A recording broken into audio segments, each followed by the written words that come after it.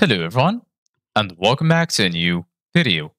In this video, I'm going to show you guys how you can view someone's calendar in Microsoft Teams. So if you guys want to learn how to do it, just follow the steps that I'm going to show you. In Microsoft Teams, you can view someone's calendar if they have shared it with you and if your organization has enabled calendar access permissions. Here's how you can view someone's calendar in Teams. Firstly, access Calendar tab. Open Microsoft Teams and navigate to the Calendar tab. You could usually find it on the left-hand side menu. Open the Calendar app. Click on the calendar icon to open the Calendar app. Find the person's calendar. Look for the option to add a calendar. This might be represented by a plus sign or an option to add calendar or open calendar. Click on this option to add a calendar. Enter the person's name or email.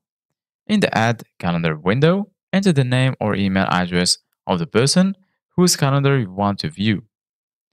Select the calendar. Once you've entered the person's name or email, Teams will search for their calendar. If the person has shared their calendar with you and your organization allows calendar access, their calendar will appear in the search results. Click on the person's calendar to add it to your calendar view. View the calendar. After adding the person's calendar, you'll be able to view their appointments, meetings, and events within the Team Calendar app. You can switch between different calendars by clicking on the drop-down menu next to your calendars and selecting the desired calendar. Adjust your calendar permission.